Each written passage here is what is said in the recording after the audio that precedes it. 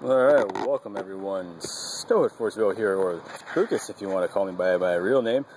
But yes, I'm here and I'm accepting a challenge from Alex TheRambler about an ice bucket challenge. So dumping an ice bucket on your head, and this is for a charity and donating for the ALS thing here. So yeah, people are sending around challenges, but I figured, cool beans, why not do this? Because I just got home from work, so I'll dump an ice bucket on my head. But anyways, yeah, you also notice no beard. I shaved that one off. There it is. You guys got the update on the beard. In 8 months, I can have it back, so it's kind of fun. But yeah, cool beans.